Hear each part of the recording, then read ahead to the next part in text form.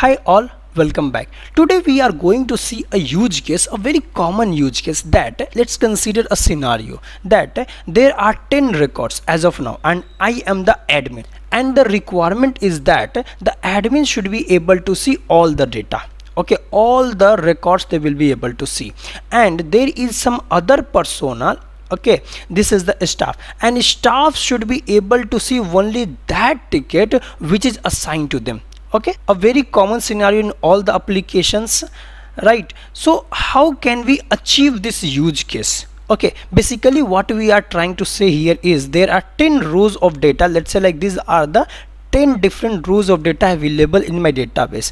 If I am a part of the admin group, then I should be able to see all the 10 data. But if I am part of the staff group, I will be only able to see that row only which is assigned to myself. The null data should not be shown at all.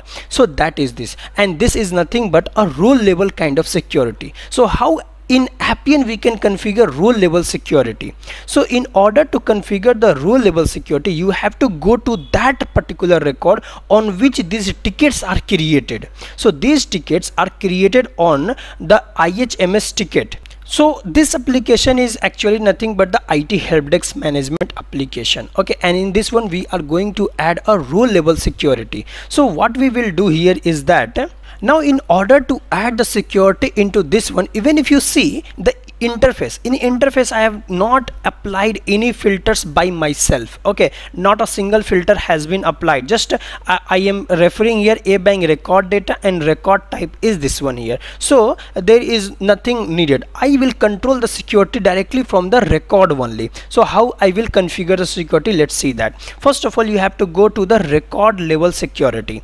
Okay, here you will find the definitions as well. Like if you are part of the viewer, you can see all the records, and if you have configured any security, then they can see only that particular record only, means that particular row of data only. Here you have to click on new security rule. So see here, either you can configure new security like this one, or you can configure a security expression as well. First of all, let's see that security rule and how it can benefit us. So it is saying that who is part of this rule. So there is in my application there are two groups there, admin and staffs. So I will write here IHMS admin, which tickets they can view. So it is divided, if you see here, it is divided into two parts. First of all, it is asking like who is the user on which you want to apply the security, and then which data they will be able to see. So I want that if you are part of administrator, you should be able to see all the data. Let's just try to create it once and save our changes. Once I have saved the changes, let's go and see that in record how it is behaving. Let me just refresh it here, and here you will be able to see I'm able to see all the data. Now I will go into the staff record, and let me refresh it here, like whether staffs are able to see all the data or not. Here you can see they are not able to see any data at all. Why? Because no security expression has been configured for them. Only the users who are part of the admin, they can see all the tickets. We have to create another rule for our staffs as well. Let's see, like, can we even create it? Okay, so users found in this group. So users found in this group, let's say like IHMS staff I have written. So users found in the staffs group, which ticket they can view. Obviously they cannot view all the tickets, only tickets where what, if you have select a field assignee is text here. But here if you see it is not allowing us to add any users or groups at all. So here even if it adds a constant, I don't think like with the help of constant we will be able to use it. Okay, it is not showing any constant name at all. Fine, so that group constant is not allowing here. So moreover, like we won't be able to use this. Then see, there is another field also for the help. Here there is users found in fields, but the problem is that if you click on that drop down, there will no field available. Why? Because if you see our data model, in the data model what we have done, the assignee is text field, it is not a group or user field. So that field won't get populated in the record level security. When we have assignee field as text, then we won't be able to apply security with the help of this window. But not a problem, we can still go and configure a security expression as well.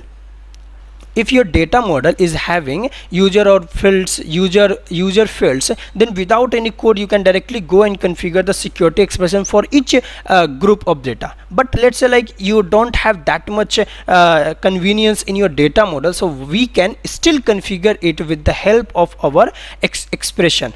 How to write the expression? Let's see that. If, so what I want here is, I want here if function. So if user is part of admin group, so is user member of group, and here you have to write the username is going to be the logged in user, okay, and the groups. So the group, I have already created constant for that group, so you have to give that particular constant, admin group. So if user is part of admin group, then I don't want to apply any filter at all. No filter is required here.